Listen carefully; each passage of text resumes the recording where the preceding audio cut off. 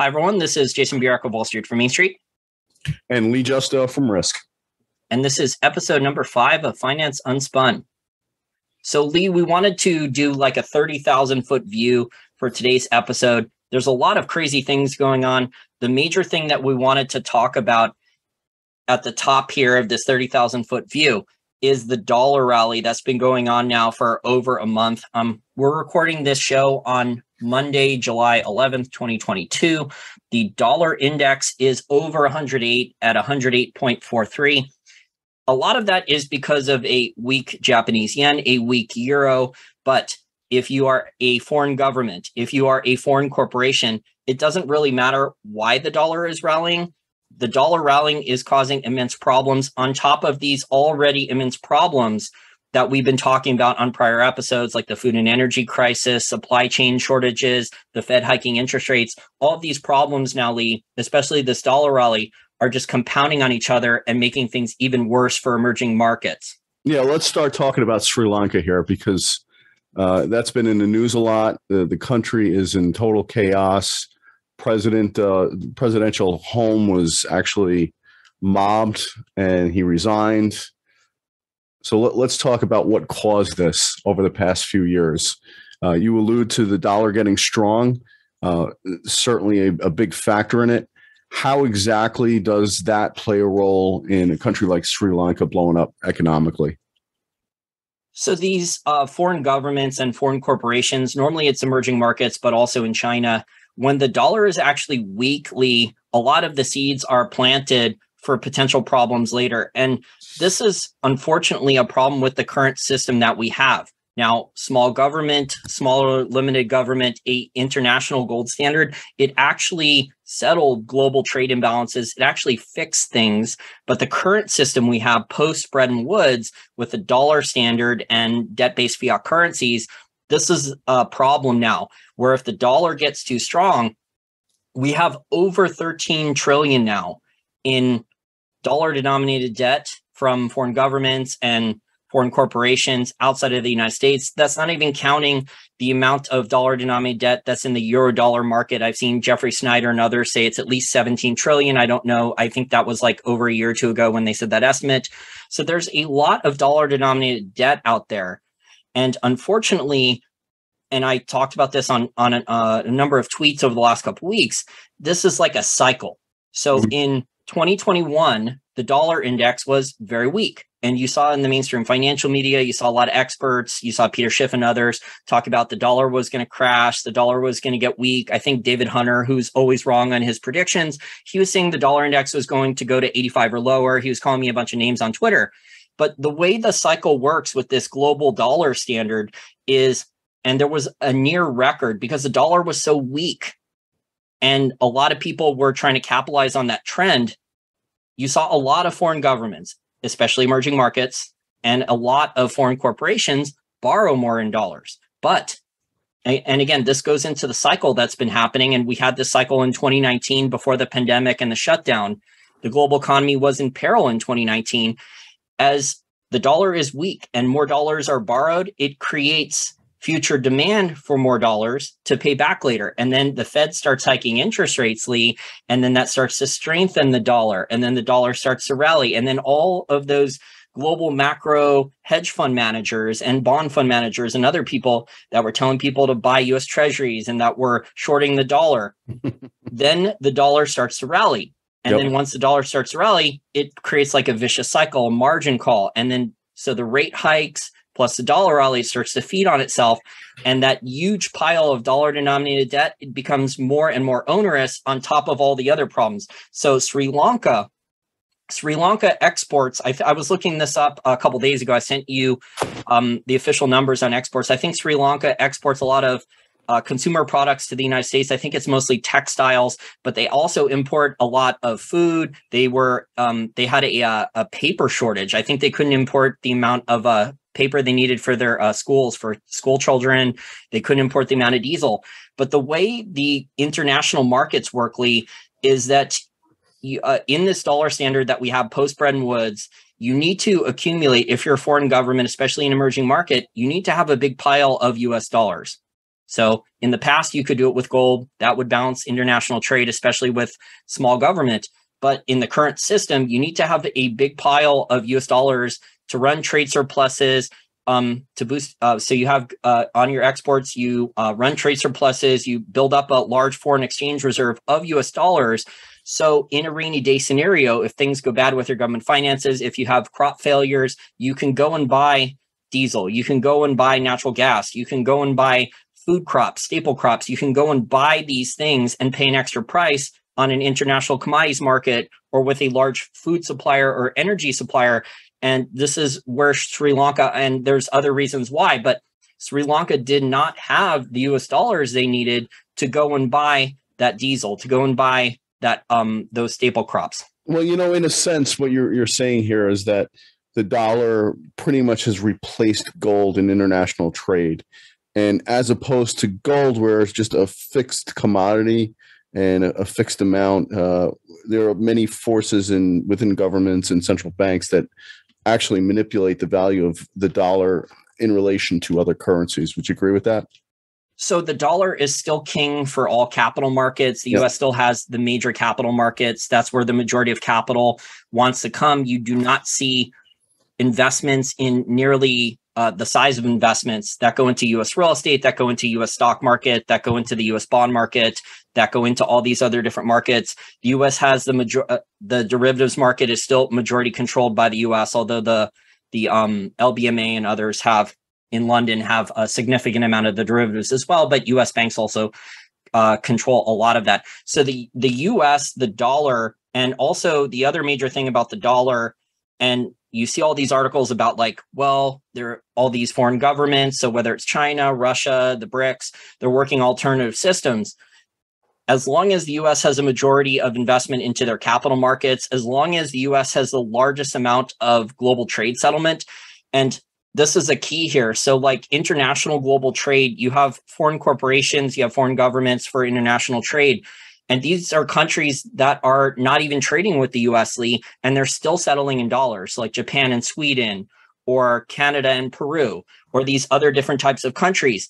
They have nothing to do when they are doing their different types of global trade, or foreign corporations in these countries. They have nothing to do with US companies or the US government, and they're still settling in US dollars. We're over, I believe, 60% of global trade settlement in US dollars. Until that drastically goes down, this dollar standard system that we're on is still king. Oh, absolutely. No doubt about it. We were talking about Sri Lanka, and I think it was on our last show, you mentioned windfall taxes, that they were talking about them here. One of the problems, I think, in Sri Lanka, I heard a newscaster blaming it on tax cuts that the government had done just like a couple of years ago. But they failed to mention that Sri Lanka's percentage of the government's budget has exploded over the past few years.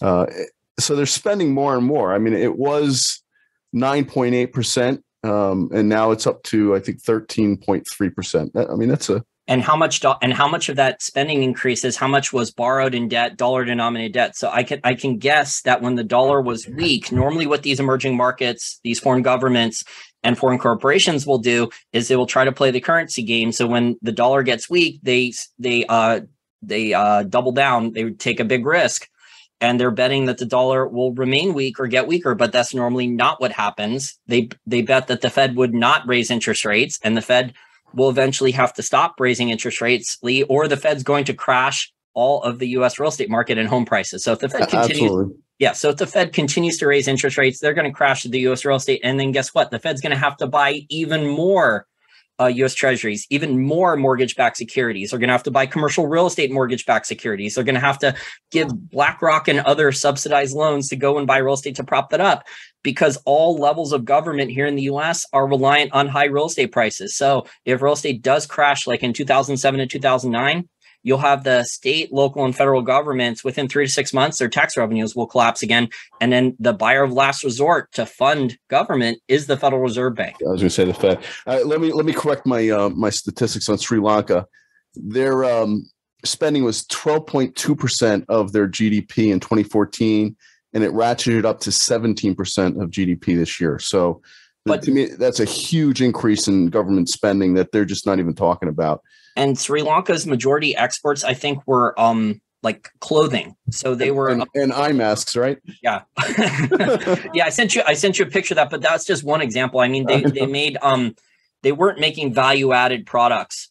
Although in this consumer environment with consumer discretionary income rapidly depleting thanks to high food and energy prices and currency debasement, I mean, consumer discretionary items in the near future, the consumers are not going to have the budget for that. But you have all these governments, though, especially like in 2020, 2021, they increased government spending. They printed an enormous amount, created an enormous amount of their own currency units. A lot of these central banks went up to around 40% of their government debt. They bought around 40%. They went from 10% or less of owning total amounts of government debt up to 40%. This created an enormous amount of currency debasement, inflation, stagflation, distortions. You have government rules and regulations and taxes hurting small businesses and supply chain problems. As we talked about earlier, the governments just cannot, the markets and especially capital markets and especially emerging markets cannot deal with all these different factors happening at the same time. With a strong dollar, when you borrowed more dollar-denominated debt last year in 2021, the dollar rally, with the Fed hiking interest rates, with a food and energy crisis, with supply chain problems, there's just too many things to deal with. And then this hurts the U.S. consumer, and the U.S. consumer is the main driver for a lot of these emerging markets as well. So I think the current global economy is built on a weak dollar. Yeah, I agree. And an aggressive consumer in the United States. And I think we're seeing both of those things change, although I'm sure that the dollar will pull back from its crazy rally over the next couple of weeks. I mean, it looks so overextended now, but I think the longer term picture for now is a stronger dollar. Would you agree? Well, the Fed and U.S. Treasury will have to, if the dollar rally continues, the Fed and U.S. Treasury will do what they've done in 2008, 2009, and 2020. They will change the rules. They may change the rules often. They will announce new liquidity programs. They will announce publicly that there are these currency swap lines available to a bunch of different foreign central banks. They may even buy the dollar-denominated debt of foreign corporations. We don't know. They do these secret bailouts. Sometimes we find out about them later, and sometimes we don't. And then, unfortunately, with these U.S. dollar currency swap lines, Lee, and I found this out with Fed disclosures over the years, they just waive the loans later. So the Fed says that these currency swap lines are emergency. They're only temporary. They may only last 6 months or a year. It's not a big deal. But then you find out that the currency swap lines in the case of the European Union were still being drawn in 2011. They were being drawn during the pigs crisis in 2013-14. They were being drawn, the currency swap lines, by the European Central Bank, and large European banks were in trouble again during the Brexit crisis. So and then there's always derivatives failures now because of the amount of leverage in the system and how these large banks in the US and European Union are basically hedge funds that are bailed out by central banks, that now there's derivatives problems every 2 to 5 years. And if the Fed keeps hiking interest rates, that's going to blow up even more derivatives. These interest rate swaps are the largest amount of derivatives out of all the derivatives. I think there's over 300 trillion of these interest rate swaps. And the large banks in the US and European Union were on the betting on interest rates going down side. That was the majority of their bets. Right. But I mean, how much lower could they possibly go? I mean, we're going to see negative interest rates in this country, you think, at some point? Well, unfortunately, the end game's Japanification. So, and Japan's not even doing well now because Japan's in real trouble. So the entire global economy, Lee, you were saying it's based on a weak dollar. I would also argue it's based on cheap energy, but we don't have cheap energy. We don't have cheap energy now. So we have a case now where a emerging market, I'll give an example like Brazil. So the Brazil elections, the minimum wage in Brazil is so low that a lot of poor people in Brazil, a quarter of their monthly income now is going towards gasoline and diesel costs. So that's not cheap energy. That's my point. You have Japan, you have the European Union, which were in the past, they didn't have to spend as much of their trade imbalance. They didn't have to spend as much of their foreign exchange reserves. They could run trade surpluses. They were not running negative trade balances, importing food and energy. And now they are because of stagflation, the supply chain problems, high energy prices, which spill into food. Let's talk a little bit about what's going on in energy. and how it's impacting the global economy. I mean, obviously the supply chain issues were there before, but I think this is exacerbated them. And now we're talking about Europe and natural gas. I mean, they're in trouble right now with natural gas, aren't they? I mean, they're extremely dependent on it, and they're running out of sources of it. And I think everyone is in. I sent you another article from Oil Price that came out today that yes, the European Union is in trouble for liquefied natural gas, but they're taking all of the natural gas and liquefied natural gas exports. They're taking it away from emerging markets. Mm-hmm. So this is there's not enough supply. There's not cheap energy. And you have all these ESG policies and bad policies from governments that are not fixing the energy and food problems. And it seems like the bad policies are still accumulating daily. And this is widely. And you mentioned Sri Lanka. I mean, there are protests now just over the last couple of weeks. There's protests now in many different countries and governments over high food and energy prices, shortages. We could just name some of them. I'm sure there's going to be more. Emerging markets, unfortunately, are going to take the brunt of this for now, the European Union too as well. So you have like Albania, Bulgaria, Ecuador, Macedonia, Sri Lanka, and I'm sure there's going to be others in the coming weeks and months because the global economy is not set up for a strong dollar and is not set up for high food and energy prices. I don't think it's set up for the ESGs either. Oh, you mean windmills and solar power in Germany and Texas are not a good idea? Can you imagine if all the skyscrapers in Manhattan had windmills on top of them? I think a lot of birds would die. Probably. I think go ahead. The bad policies are a total joke at this point. I mean, Gavin Newsom is running an ad calling like DeSantis like a dictator and anti-freedom. And this is the guy in California who had the worst, like most draconian laws. Of course, I know. It's just, it astounds me the level that these people will go to with their campaigns, but nothing surprises me anymore. You know, there's also been a few actually fires and explosions at some natural gas and other plants in the United States. I mean, I know recently there was one at the Oniak plant in Oklahoma after a fire. So how much impact do you think that these occurrences are going to have on the price and supply of natural gas domestically? The U.S. is going to be exporting a lot more liquefied natural gas in the coming years. I think the capacity is going to double by 2030. And a lot of these liquefied natural gas plants are under construction now. Okay. So, and you're starting to see more mergers and acquisitions in the U.S. natural gas space. So even at the current natural gas price, let me just pull it up right now. The natural gas price it's come down substantially. I think it was like above 9 about a month ago. It's down to around 6. I mean, 6 is still, it's down, but 6 is still a very healthy number for the U.S. natural gas producers. A lot of the U.S. natural gas producers actually hedged at a higher price. So they're still minting free cash flow. Even at 6 or 5, a lot of U.S. natural gas producers are still making very good profit margins and free cash flow. And we're seeing a lot of mergers and acquisitions in the natural gas space and oil. I think Warren Buffett just bought another $10 billion worth of Occidental Petroleum shares. I mean, he's getting closely to 40 or 50% of the company. Mr. ESG himself.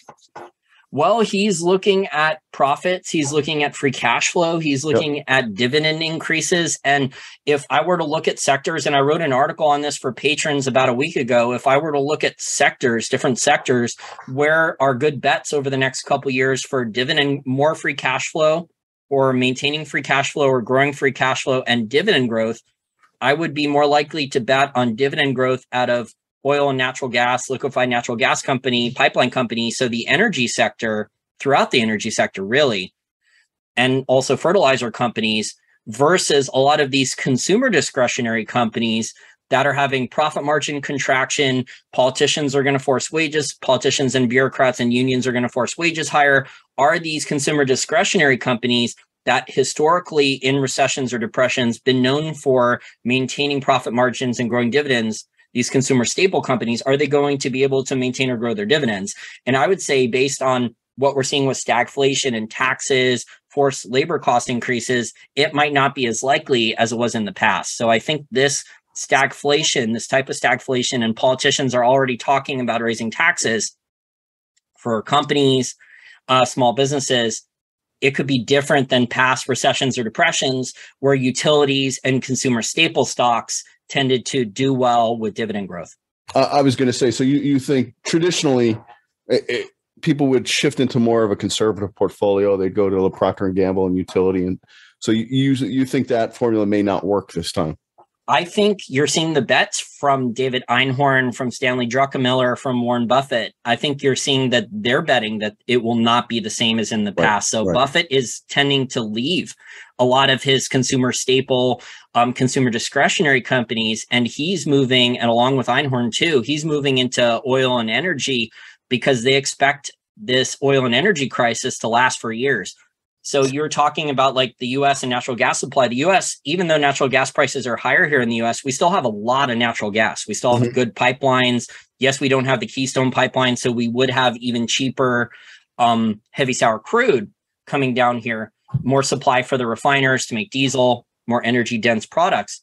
But other countries, it's way, way worse. I mean, emerging markets are getting absolutely destroyed right now. Oh, absolutely. Because I think we're going to see a lot more Sri Lankas over the next couple months.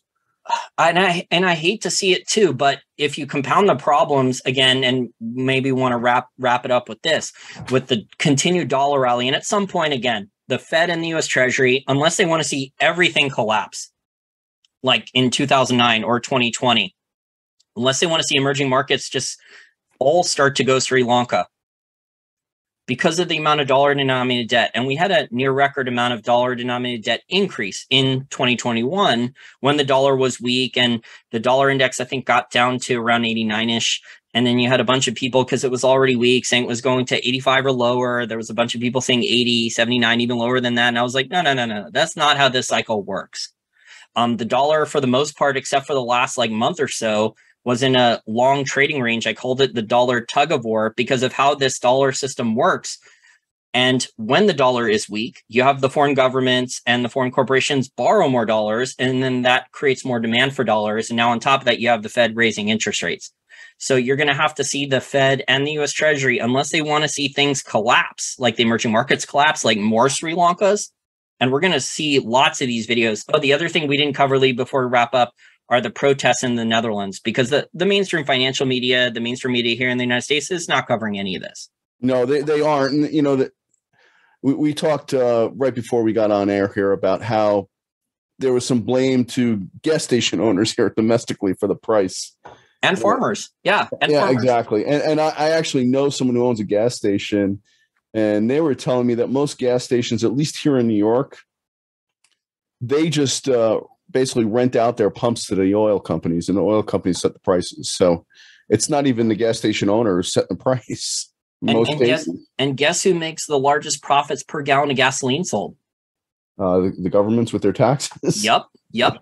And so a lot of these studies that are coming out are not even including all the different levels of taxes at the federal, state, county, city level, all the taxes that are added on to each gallon of gasoline that you're buying. So if you added all of them up, and there's very few studies that add up all the different taxes at all the different levels of government, the government is making, in a lot of different cases, 80 cents to $1 per gallon of gasoline, which is way more money than the gasoline station owner is making per gallon of gasoline sold. Absolutely. And way more money than the oil refiners and the oil producers that have to do all the hard work are making. It's the governments that make the money off this. And then the governments are putting the policies on, and then the governments are deflecting the blame onto the gasoline station owner, who's at most, the gasoline station owner is making 2 cents a gallon. I mean, I've heard. I was going to say they make under, I think, 3% on a gallon. I mean, it depends. It depends on the city and state in the United States, but there are a lot of gasoline station owners who only make 1 cent a gallon. A lot of them just break even. And it's basically a lost leader for people to go into their store to buy food or whatever. Well, unfortunately, there's a lot of rich Democrats out there, champagne socialists, that don't even know what a loss leader is in business. I saw a tweet from this guy, blue checkmark guy with over 100,000 Twitter followers, and he was saying if Costco can sell a hot dog for $1.50, then gasoline station owners shouldn't raise their prices. And it's like, Costco's selling their hot dog for $1.50. That is, and Lee, you brought up a loss leader. That is a loss leader. Absolutely. So Costco's selling your rotisserie chicken for a good price, your slices of pizza or the pizzas at the snack cart, in the hopes that you're going to buy something else while you're in there, and you usually do. Well, it's actually, so if you really want to understand the business for Costco, their free cash flow is all from the membership sold, and their profit margins on everything else at the store are very, very razor thin. So they've been adding more consumer items like clothing and stuff like that, and that's where a lot of their sales growth is, their same store sales growth. They've been adding a lot of clothing. They've been buying like excess clothing, probably some of this stuff that's made in Sri Lanka and that wasn't selling for a higher price. Costco's been buying it at wholesale prices for cheaper and offering it at a reasonable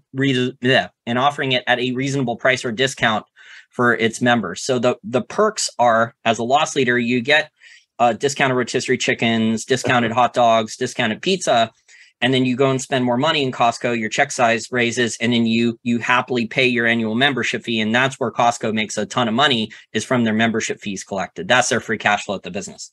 Which could very well change if the U.S. consumer keeps getting squeezed.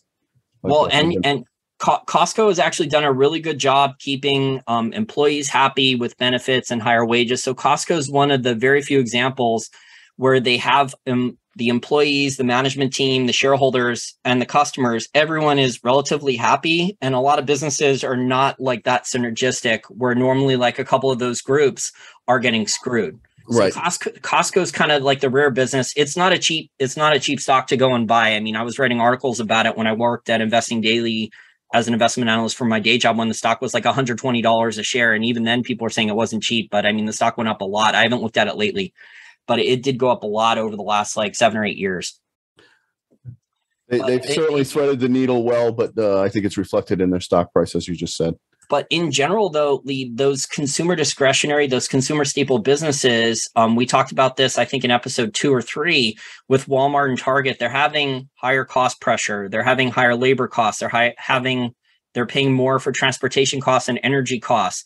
And then they have excess inventory. So I think you're going to see a lot of that with these consumer staple, consumer discretionary companies.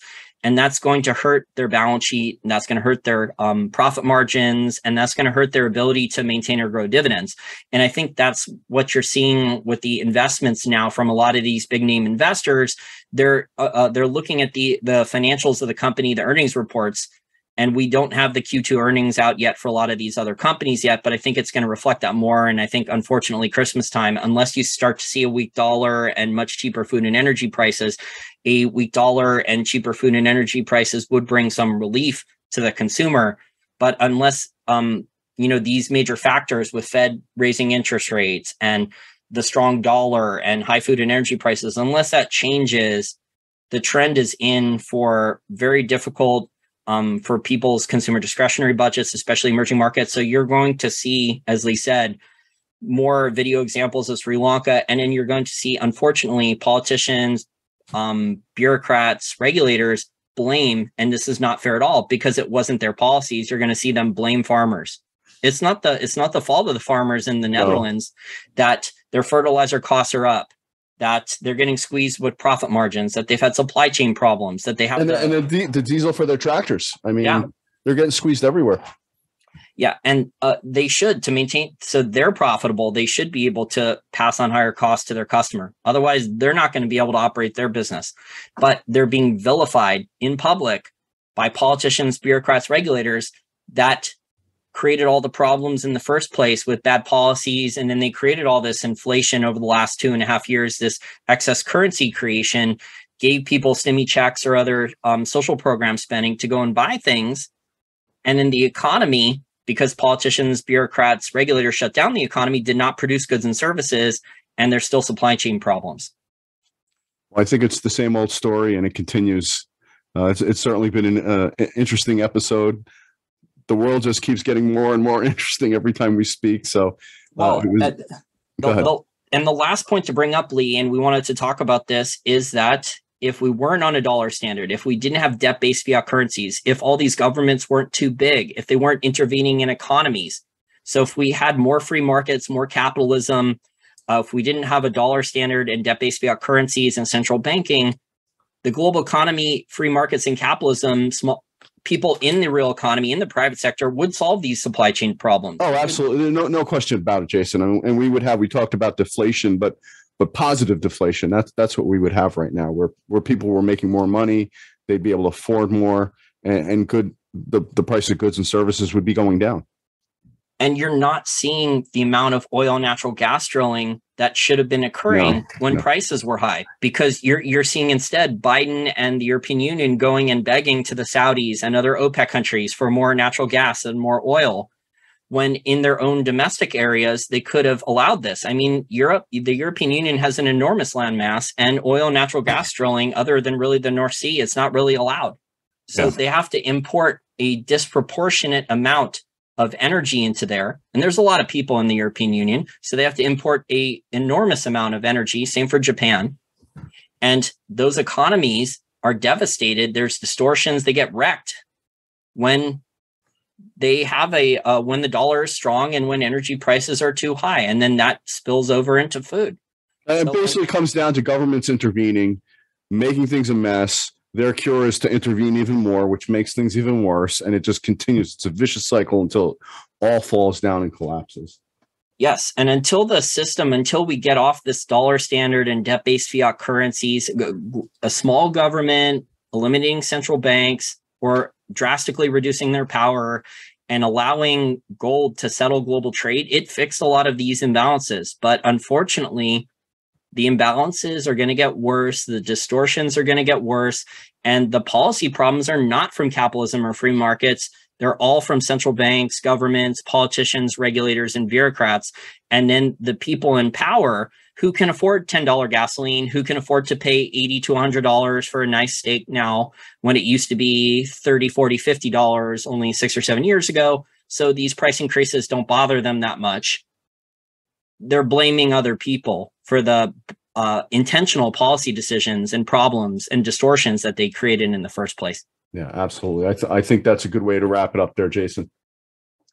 Great. Well, this is episode number 5 of Finance Unspun, about the dollar rally and the problems it's causing. Expect, if the dollar rally continues at some point in the near future, probably in the next couple of quarters, the Fed will stop having to hike interest rates. Otherwise, they're going to have to bail out the real estate market and all levels of government too. They cause a real estate crash. It'll be very similar to 2008, 2009. A full real estate crash. I mean, we're already seeing signs, the real estate market slowing down. They cause a full real estate crash, similar to 2007-8, the Fed's going to have to do even more QE, even more purchase of mortgage-backed securities.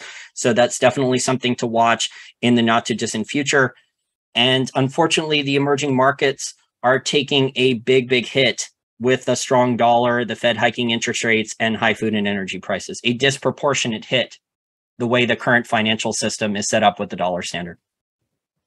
Well, thank you so much, Jason. It's always fascinating to talk to you. You kind of astound me sometimes with some of the stuff you come out with that you know.